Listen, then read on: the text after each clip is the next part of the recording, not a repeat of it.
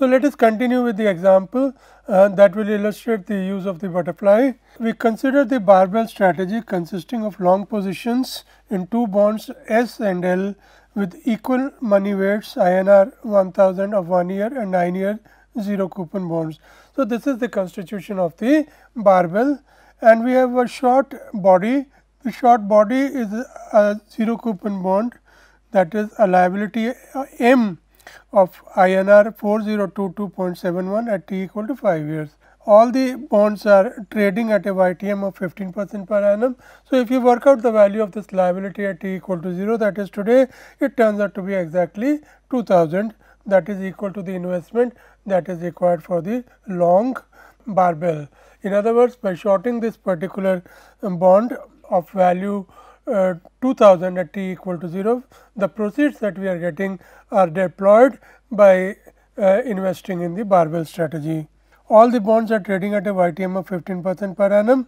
Assume that there is an instantaneous non-parallel shift of the yield curve, due to which the spot rates change as follows: S01 is equal to 15%, S05 is equal to 18%, S09 is equal to 15%.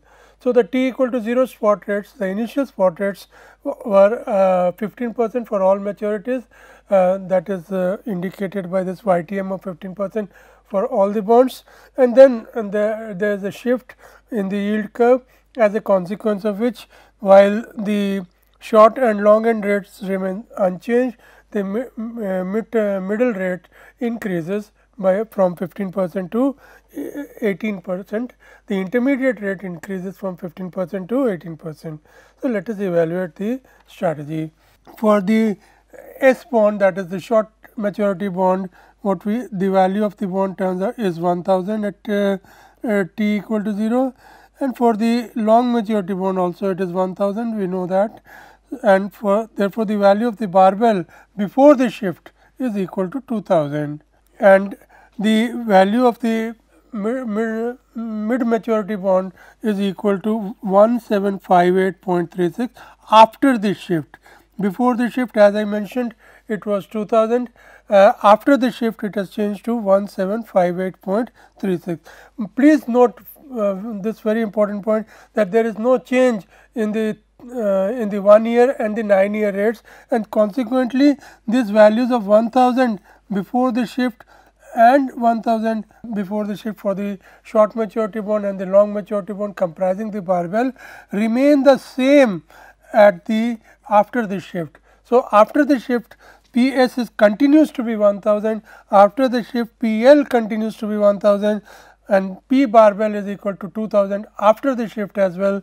However, PM, which was 2000 before the shift, has declined to 1758.36 after the shift, and thereby leading to a profit or a portfolio appreciation in value of 241.64.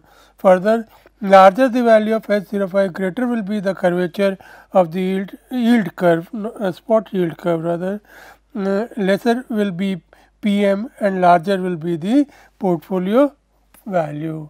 So, if the 18% figure that we have assumed for S05, if we assume it to be 24% or so, this figure will increase further.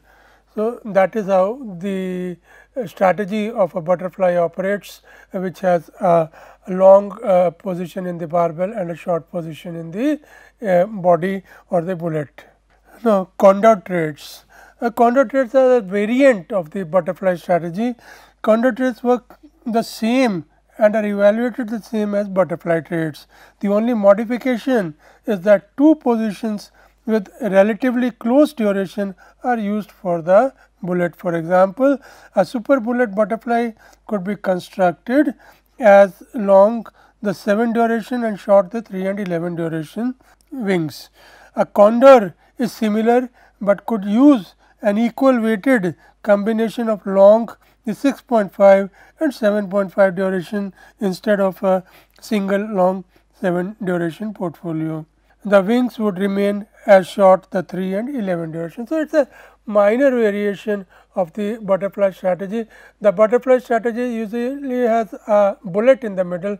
The body is a bullet strategy, either long or short, but in the case of condor trades, the body comprises usually of two bonds, identical positions, either long or short, and of very closely matched durations, although not exactly matched durations. Miscellaneous depth instruments. We shall be talking about capped and floaters in this section. A floating rate bond, a floater, pays a coupon that adjusts every period based on an underlying reference rate. So far you see what we have been talking about, the bonds or the debt instruments that we have been talking about are fixed rate instruments in which the rate of interest is incorporated in the offer document, in the issue document, and the manner of payment of the interest is also mentioned in the issue document. It is fixed, the timing is fixed, the frequency is fixed, the amount is also fixed, or the percentage is also fixed and specified in the offer document. However, we also have floating rate instruments in which the interest rate is not fixed. However, the method of computation of the interest rate is usually tagged to another market variable, and the method of computation of the interest, given the value or given the progress or given the evolution of the tagged variable, is given in the issue document. What is the relationship? How would we calculate the rate of interest given the value of the tagged variable is given in the offer document. Usually floating rate bonds are issued with a reference rate, which is usually the London interbank offer rate, the LIBOR rate. So, depending on the evolution of the LIBOR rate, the rate for a particular period is fixed. Usually the practice is that the first rate would be fixed at t equal to 0, it would operate for the first period of 6 months. The payment would be made on the basis of the rate fixed at t equal to 0 at t equal to 6 months. Then at t equal to 6 months, the rate for the period from t equal to 6 months to t equal to 12 months will be fixed. It will be fixed at t equal to 6 months, the payment will be made at t equal to 12 months, and so on. This will be the progression. The rates are fixed in advance and the payment of interest is made in arrears. That is the standard practice insofar as floating rate instruments are concerned. But the important thing is why it is called floating is because the rate is fixed at the commencement of each interest period. If it is a 6-month period, at the commencement of each 6-month period. If it is a annual frequency bond, it will be fixed at the beginning of each year for that particular year, but the actual payment of interest will be made at the end of the year. The coupon is typically paid in arrears, meaning that the coupon rate is determined at the beginning of a period, but is paid at the end of that period. Floating rate bond valuation. Now, this is interesting. Consider a floating rate bond with a notional principal of n currency units. Let us consider the valuation of bond at an arbitrary time small t. Let t0 be the first reset date of the bond after t at which the floating rate for the period t0 to t1.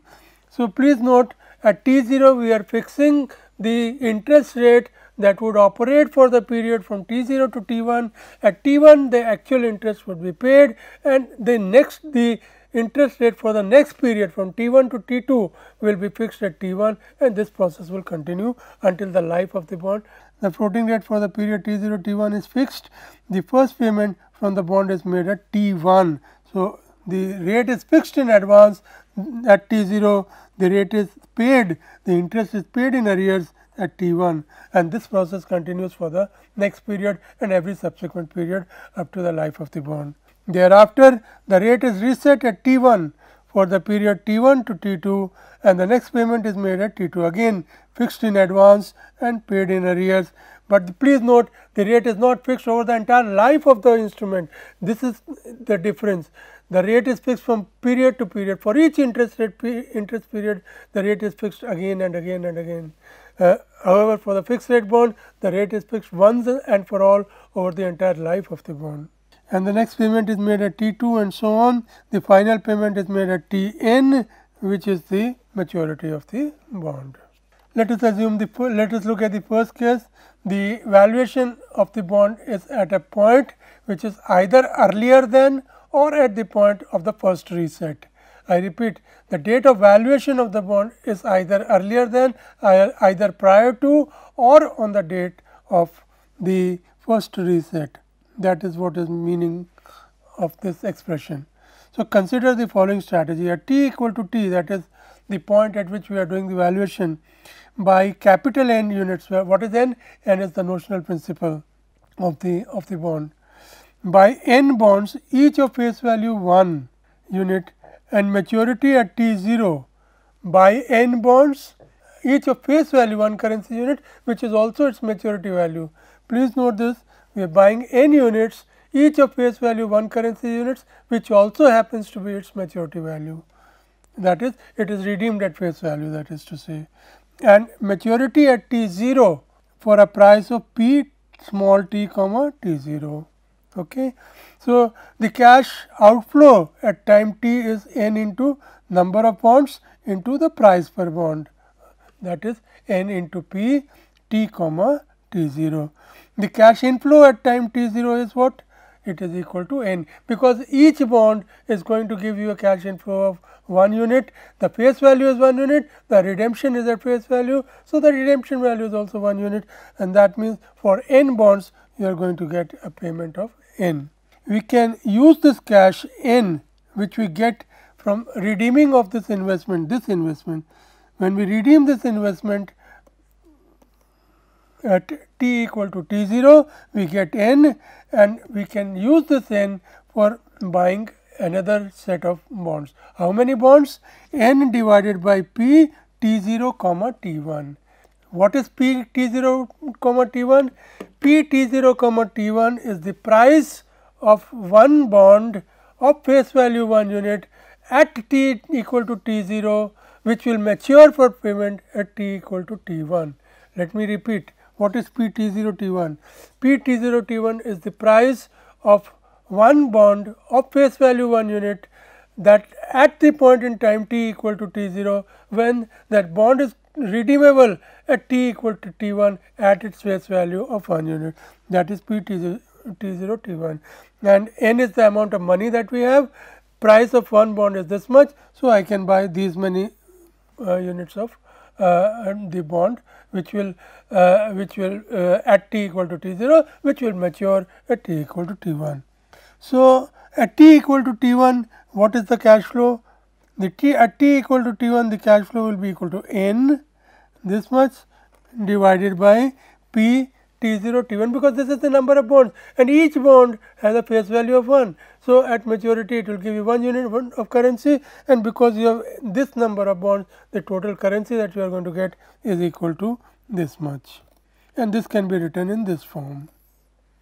There is an objective of writing it in this form, which will be clear in the next slide. Now, out of this cash flow, which cash flow? This cash flow, this, which can be written in this form: N upon p t 1 comma t 2 bonds of unit face value maturing at t 2. This amount, this N that is there, you see, let me go back. This N that you have is deployed for a fresh investment. Fresh investment of what? N divided by p t 1 comma t 2, number of bonds. What is p t 1 comma t 2? P t 1 comma t 2 is the price of one bond of face value 1 unit, redeemable at 1 unit at t equal to t 1, when the redemption is going to occur at t equal to t 2. The value of that bond, the price of that bond is p t 1 comma t 2, and you use this N amount for buying fresh bonds, for rolling over the investment in a sense. And the remaining quantity, which is the remaining quantity? This is the remaining quantity. And what is this remaining quantity? Let us look at it carefully. This remaining quantity can be written in this form: N into 1 minus p t 0 t 1 divided by p t 0 t 1. What is this? 1 is the redemption value of the instrument, p t 0 t 1 is the purchase price. So, redemption value minus purchase price divided by purchase price, this is the return on one bond and if you have n units, this is the total return, this is the total return for the period t0 to t1. So, this represents the floating rate interest at the rate fixed at t equal to t0 for on the principal n for the period t0 to t1.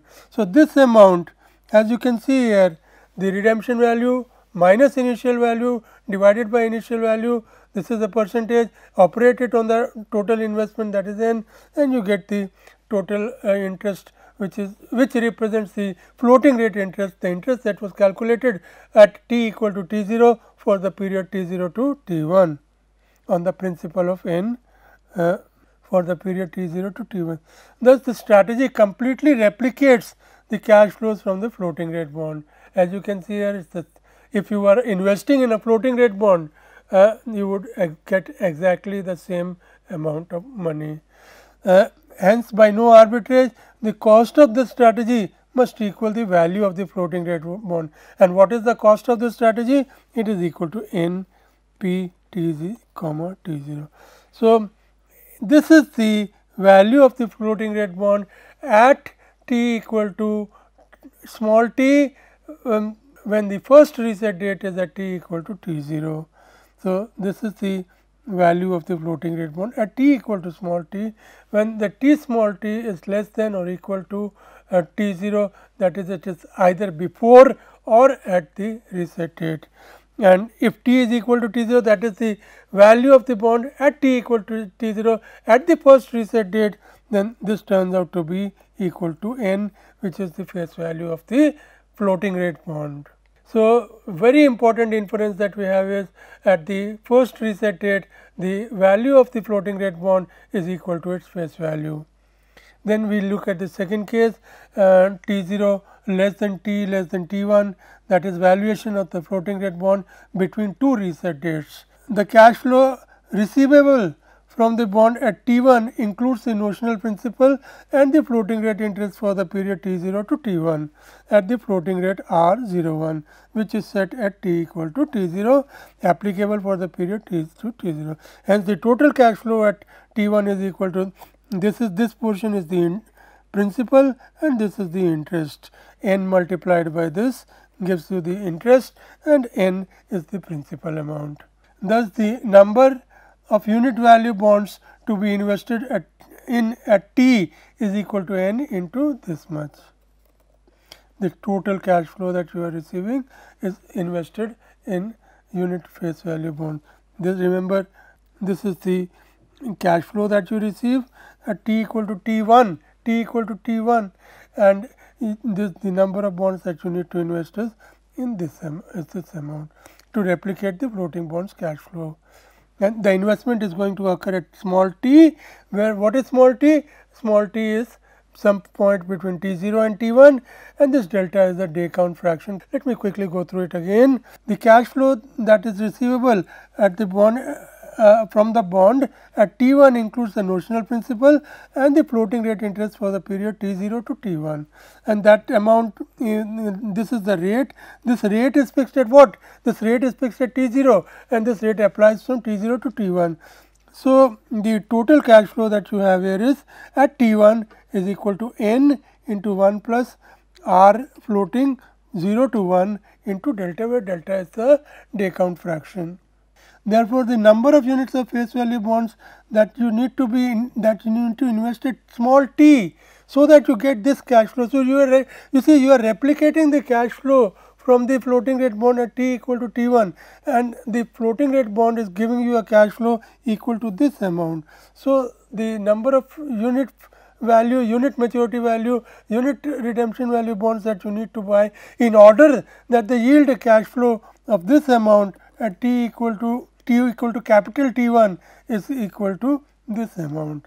So, and the price of the cost of investing in this number of bonds at t equal to small t is given by this quantity. Why? Because one bond would cost you p t comma t1, which bond? Face value 1 unit, redemption value 1 unit, price at t equal to small t, and the redemption at t equal to t1. So, this would be also the value of the floating rate bond at small t, where small t lies between T0 and T1. Now, we talk about a capped floater. A capped floater effectively contains an issuer option that prevents the coupon rate from rising above a specified maximum rate known as the cap. Value of a cap floater is equal to value of the straight floater minus value of the embedded cap. Why minus? Because the issuer has retained an option, or issuer has this prerogative, issuer has the privilege that the interest rate on that floater will not surpass, will not go beyond, the rate of interest will not go beyond a certain rate, will not increase beyond a certain rate. It is capped at a certain rate. Therefore, it operates to the benefit of the issuer, and because it operates to the benefit of the issuer pays a price for that, and that therefore, this is the value of the embedded cap is deducted when we value a capped floater. And similarly, in the case of a floored floater, the value of the floored floater is added to the value of the straight one. Why? Because in this case the investor has the advantage. What is a floored floater? A floored floater has a downside cut, a downside truncation, that the interest rate, if the floating rate interest rate falls below the floor, then the investor will still get the floor. Let me repeat, if the interest rate falls below the floor, the investor would still get the floor rate. So, it operates to the benefit of the investor, and therefore, the investor pays a price for this, and as a result of which, when you value a floored floater, it is equal to the value of the straight bond without the without the floor option, plus the embedded value of the floater. Let me repeat, when we talk about a floating rate instrument which is floored, we are talking about a bond which has a floating rate, plus which also has a truncation, that if the floating rate falls below the floor, then the rate would be fixed at the floor and not the floating rate. Valuation of a capped and floored floater. We can use the standard backward induction methodology in a binomial interest rate tree to value a capped or floored floater. As with the valuation of a bond with embedded options, we must adjust the value of the floater at each node to reflect the exercise of an in the money option. Let us do an example. Consider a $100 par 2-year floating rate note that pays LIBOR set in arrears. The underlying bond has the same credit quality as reflected in the LIBOR swap curve. The 2-year binomial tree is given. This is the 2-year binomial tree. Compute the value of the floater assuming that it is an option free bond, the value of the floater assuming that it is capped at a rate of 6%, also compute the value of the embedded cap, and similarly number 3, the value of the floater assuming that it is floored at a rate of 5%, also compute the value of the embedded floor. Solution: the option free bond with a coupon rate equal to the required rate of return will be worth par value, as we have just seen. Hence, the straight value of the floater is $100, right. So, as far as the straight value of the straight bond is concerned, it is being valued at t equal to 0, and at the commencement of, in fact, at the commencement of each interest period, the value of the floater will be equal to what? Will be equal to its face value. So, that is not an issue. Now, we look at the capped floater. The cap is at 6%. Now, we look at the figures very carefully. The interest rate, when we talk about this particular branch, when we talk about this, the interest rate is given as 7.1826%, but the interest rate is capped at 6%. Therefore, when we talk about the valuation, calculating the cash flow at this point, it would be the principal value, the redemption value, that is 100, plus interest on that at 6%, not at 7.1826%. That is where the capping comes into play. The binomial tree interest rate for the calculation of interest at this node is equal to 7.1826%, but when we look at the cap of 6%, this interest must be cut down, must be truncated to 6%, and the investor would be paid interest only at 6%. So, the amount that would be discounted when we move from here to here is 106, and 106 when discounted will give you 98.90. Now, we look at the next tree. In the second case, because the interest rate operating is 5.32%, which is below the cap. If the interest rate turns out to be 5.32%, it is below the cap. So, we shall be paid interest rate at this amount 5.32, and therefore, the amount that needs to be discounted is 105.32. As you can see here, it is 105.32, and then when 105.32 is discounted at 5.32%, you get exactly 100. Here, what let me repeat. In the case of the first node, that is the upper node, the amount to be discounted was 106, discounted at 7.1826%, and that gives us a figure of 98.90. So, repeat once again, the 100 is the face value, the 6 is the interest rate which would operate in view of this cap. In view of the cap of 6%, the interest rate, which is actually the floating rate interest is 7.18%, but it will not operate, it will only the 6% will operate, and therefore, I will get a coupon of 6%, total 106, but the discounting would be done at 7.1826%, and this the value will be 98.90. And because the rate at given in the first node is 4.57%, which is below 6%, the interest rate at this point will be 4.57%, and then the entire thing 98.90 plus 4.57 will be discounted at 4.5749%. Similarly, for the lower branch of the tree, the cap will not operate because the interest rate is how much? Interest rate is 5.32%, and therefore, the coupon will be paid at 5.32%, and we will have 105.32 discounted at 5.32%, that gives you 100.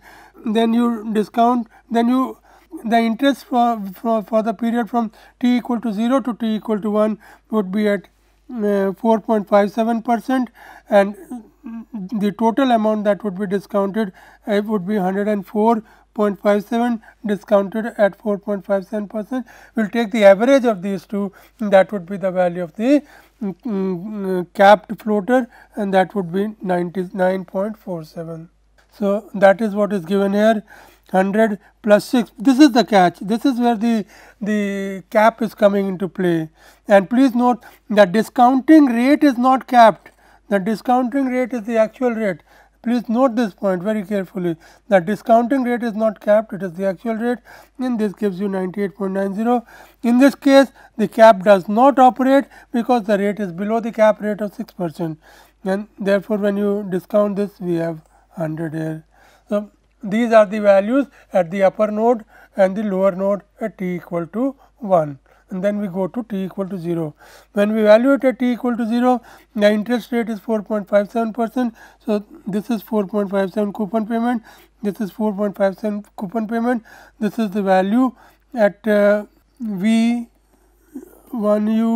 this is V1L, and we take the average, and we please note the discount rate is also 4.57%, and that gives us a value of 99.47.